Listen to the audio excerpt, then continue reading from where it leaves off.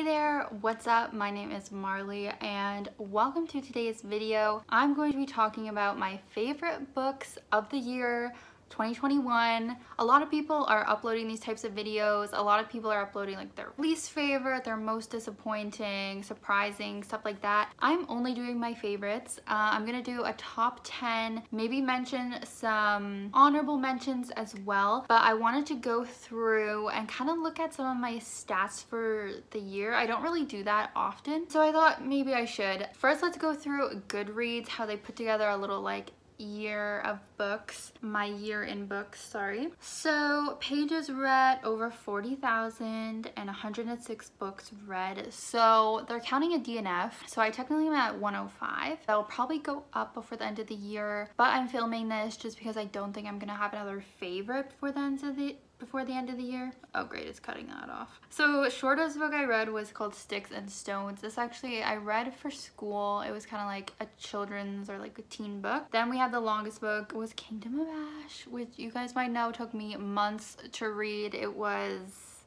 rough. Average book length in 2021 was 382 pages. Not surprising.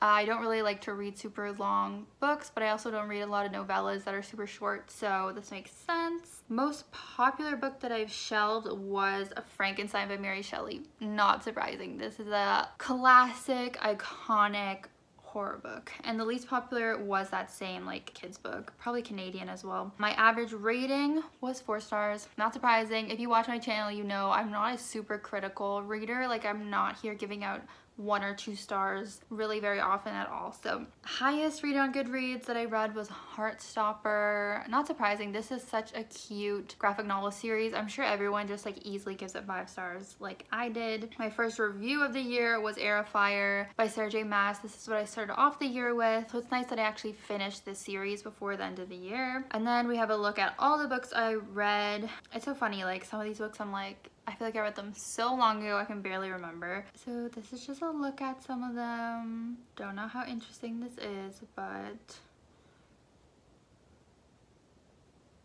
my last review so far is Firekeeper's Daughter, which is also not accurate. I have finished The Push, but okay.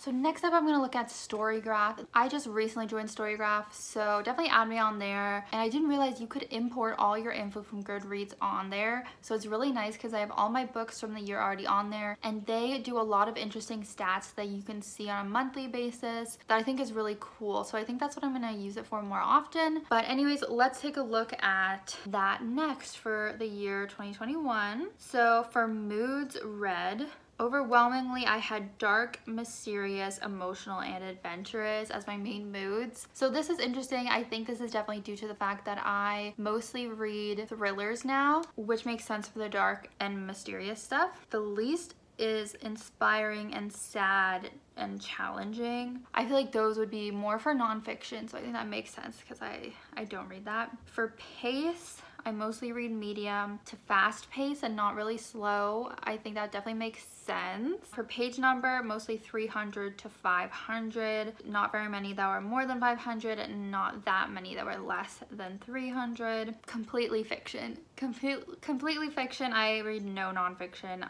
Then for genres, I think this is very interesting that young adult is still my biggest genre, and I don't feel like I am reading as much young adult. I think it just feels like I'm not though, because when I do read young adult, it's normally thriller and fantasy. So it's kind of like a subgenre, I guess. I don't think young adult really should be a genre. That's just like an age category. Next is fantasy, which is interesting. I feel like this is maybe because I did read so many like Grishaverse books this year. Romance is next, and then contemporary, and then thriller. So I'm quite surprised that thriller is not higher. Maybe thriller is getting divided between thriller and mystery, I don't know. Format, I don't really think this is accurate. And then most read authors, Leigh Bardugo and Sarah J Maas, simply because I was trying to get through their series. A few other authors that I think were authors of like manga, so I obviously read multiple volumes of those. Alice Oseman because of the graphic novels, and then Ruth Ware and Lisa Jewell are 2 of my thriller queens, so that makes sense. And then number of book pages. This is sort of interesting. So June was definitely my best month, I guess. And then I picked it up again in November. Star ratings, as you can see, same as Goodreads. And yeah, I just thought that was interesting before we got into the books. So before I get into my top 10, I'm just gonna quickly run through like 4 honorable mentions that I also gave 5 stars this year, but I'm not gonna go into depth on them. So first up is We Were Liars by E. Lockhart. Many may say this is an overhyped book that does not deserve the hype and hate on it, but not me. I rated this very highly. This got a lot of emotion out of me and I read it super quick. It's written in this super fast paced, easy to read way, like super short chapters. Loved it. Then we have Beartown by Frederick Bachman. This is a pretty popular book online. It is about a hockey town. It deals with a rape case. It deals with a lot of heavy topics like that. It's definitely not as much of an easy read, but it really is worth it in the end. The story, it will tug at your heartstrings. It will make you just feel a whole bunch of things. So another great one to pick up if you haven't yet. Then there's also The House in the Cerulean Sea by T.J. Klune, a king. True king. So this book I read semi-recently. It is, again, just a very inspiring, heartwarming story about found family. It deals with, you know, a man going to an orphanage and all these like very interesting kids are there that you just grow to love. There's romance in it as well. I'm sure you guys have heard of it. It was great. And then the last honorable mention was the most recent book that I finished, which was The Push by Ashley Audrain. This is like a psychological mystery or psychological drama that deals a lot with motherhood and like the hardships in motherhood and a lot of like fear that people have with becoming parents. It was amazing. It was so easy to get through. Again, super short chapters, super compelling with like a great twist at the end. Okay, let's get into my top 10. So I don't feel like super confident about this order. Like I am a Libra at the end of the day. I really struggle with like decision making, and it's also just hard because I read some of these books really early in the year and some late, and it's just really hard for me to pick my top 10. Here we go. First up, we have The Night She Disappeared by Lisa Jewell. I do own it, but my mom is currently borrowing it because she saw how much I had hyped it up in my wrap-up for November, I think it was. So this is Lisa Jewell's newest book, and I highly recommend all of her books, but this is by far my favorite one that she's had so far. So we are following the disappearance of this teenage mom and her boyfriend, aka the baby daddy. They go missing one night. So we are seeing that timeline leading up to that event. Then we are seeing the aftermath where the girl's mother is wondering where she is and trying to find her and working with the police. And then we're seeing a third timeline that's like a year later. Some revelations are sort of coming out in the case. So it's hard to say more than that without obviously giving things away, but this was one of those thrillers that kept you guessing, kept you super interested in like the mystery aspects, but then also made you care so much for the characters, especially the main family that we're following, the main character. There's some LGBT representation in there as well, if that's important to you, and it made me cry.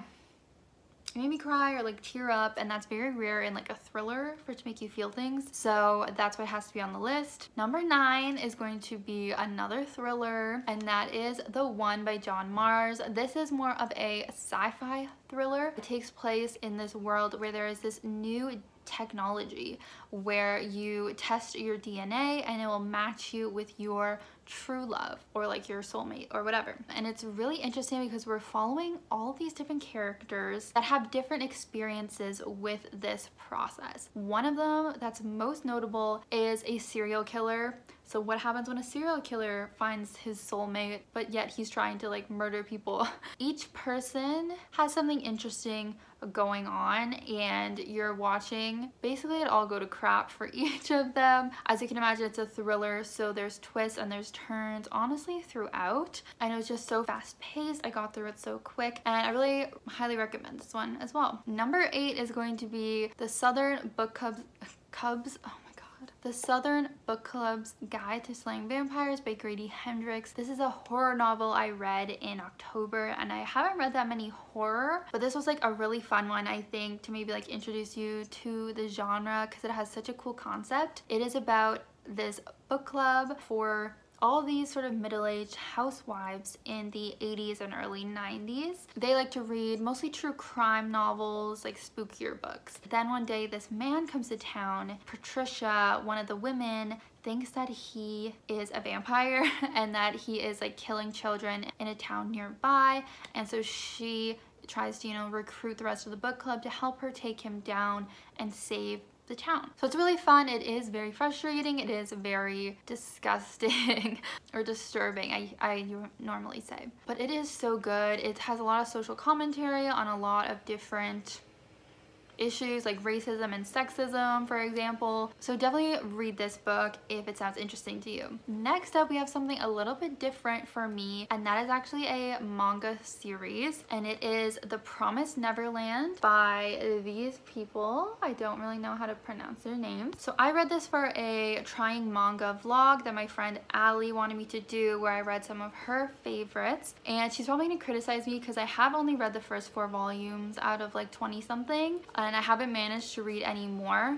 but I have given them all 5 stars. I've really been enjoying this series, and I will be continuing it in the new year. In case you guys aren't familiar, this is about an orphanage called Gracefield House, and we're in particular following a couple of the orphans who are a little bit older. And then one day, one of the kids sees something sort of mysterious, suspicious going on, and then they start trying to look into what is actually going on at this orphanage. It is not what you would expect. It's not this nice little orphanage that they all thought it was, where people are getting adopted. There is definitely a very dark, mysterious twist to it that I really cannot reveal because it's such an interesting thing to see come about in the actual book. I just love this because it reads like it's a thriller mystery series, and obviously from this list you can see I've really been enjoying thriller books, so it makes sense that I would enjoy manga that has a similar tone, and just really smart kids that are constantly trying to brainstorm and like outthink each other, and it's super fun. So this has been one of my favorites this year. For number 6, we have The Maidens by Alex Michaelides. This is where I say like maybe the order isn't perfect, maybe this should have been lower, I don't know, but here it is. This one is sort of interesting, a bit of a hot take because I know some people really hate this novel.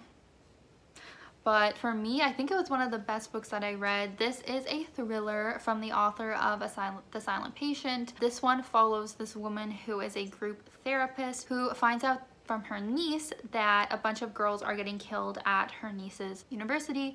So then she goes to try and help her, like comfort her niece, but then also she gets wrapped up in trying to solve this mystery of who is murdering these girls, and it is seeming like it is a professor there at the school. He's very suspicious. He seems very involved with all of these young girls. I just found this book so addictive. I think I read most of it in just a day, which is always a really good sign for me when you don't want to put the book down. I didn't guess the twist. Apparently some people did. I didn't. A lot of people didn't like where it went. Definitely check trigger warnings if you think that's something that would affect you. But I really liked this book. Probably not as much as Silent Patient. I don't think the twist was as good or unique by any means, but the reading experience was just really enjoyable for me. Again, I think it's pretty short chapters, interesting stuff going on here, so I personally do recommend this book. Now we have more of a lighthearted pick, and that is The Extraordinaries by TJ Klune. I just adored this book. It was so fun. It is taking place in this world where there are real superheroes. Our main character is obsessed with them. He writes fan fiction about them. He wants to be one. He actually has a crush on this one superhero in like the city. So he makes it like his mission to try and become a superhero, and that's kind of like his goal during the book, and especially after he has this encounter with that superhero. And then he has a cute little group of friends, and like there's romance in it. It's very funny. I think our main character has ADHD, so there's some representation there. There's some good family stuff as well. It was honestly just such a perfect book. I still need to read the second one. I need to read that very soon because it was just such a good time, and I feel like I've heard even better things about the second book, but the fact that it's like superheroes, it's funny, it has good romance, friends, family, like it's everything. And something I thought was really unique about it is that we're not following from the point of view of a superhero. It's basically like we're from the point of view of the superhero's love interest, like if we were following Mary Jane or something like that, and I thought that was really cool. Then we have an interesting one. It is A Court of Thorns and Roses by Sarah J. Maas. I really detested, I won't say really detested, but I really struggled with her Throne of Glass series. But when I read this book in the summer, I just remember enjoying myself so much. Like, how is there such a difference between the two series? I still need to see because I need to continue with this series, but this was just so fun. It had to be 5 stars. If you for some reason don't know, this is following Feyre, who lives in this like fantasy world that has a fairy realm. Sorry if I don't remember all the terms, I read this like months ago. But when she accidentally ends up killing a fae when she's in the woods having a little Katniss Everdeen moment, the high fae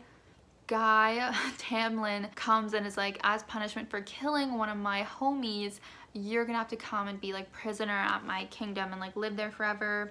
It's kind of based on Beauty and the Beast. So she goes and lives in his kingdom. They fall in love.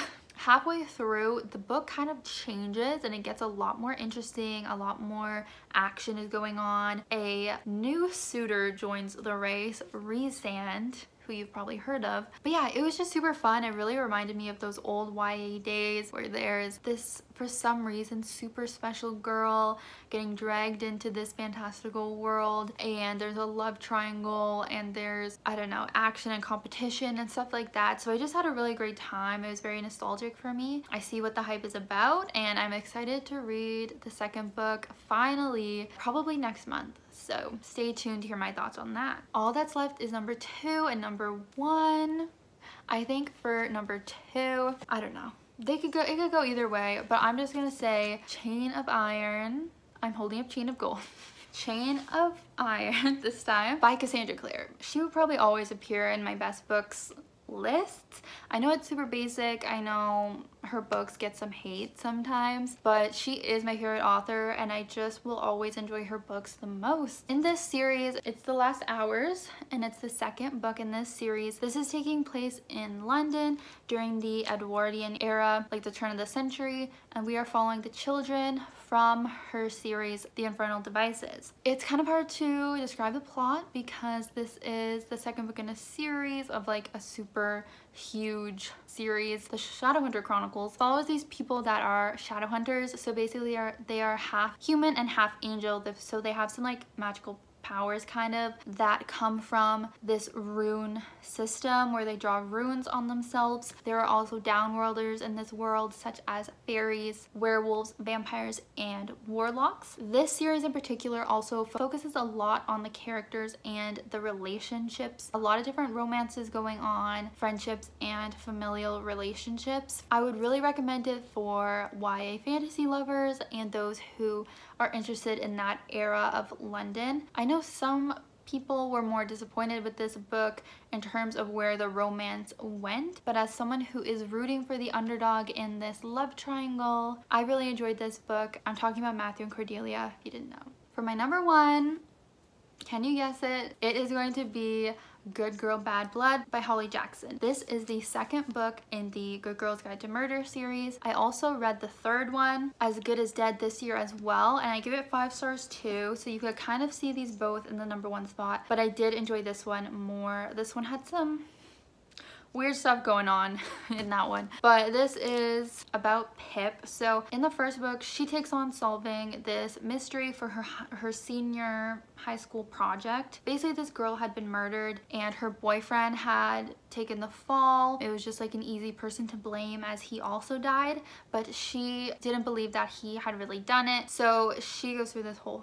thing and finds out who actually committed the crime in her town. So it's kind of like a classic mystery. We have all the different suspects she's going through, like a little teen detective. In this second one, she is very popular because of that. She has a podcast. She's very well known now. And so a friend of hers reaches out to her when their brother goes missing. And so instead of it being like a murder mystery, the stakes are a little bit higher as it's actually a missing person mystery. So she's trying to find this missing person before he turns up dead or, you know, too much time has gone by. I just really have enjoyed these books. I think they are clearly my favorite of any YA thriller mystery books. It just has everything that you would want, and I like how Holly Jackson keeps it very fresh in each book. Each one, the mystery is very different, I would say. It's like a totally different concept, even though there are connections throughout each of them that all still relate to each other. I've talked enough about this series on my channel, but yeah, this is the #1 favorite book of the year / this one.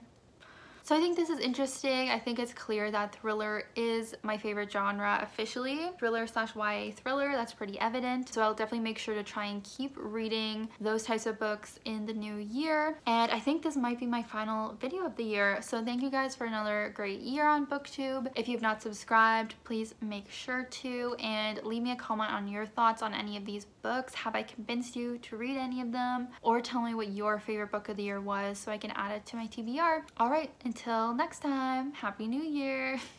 Bye.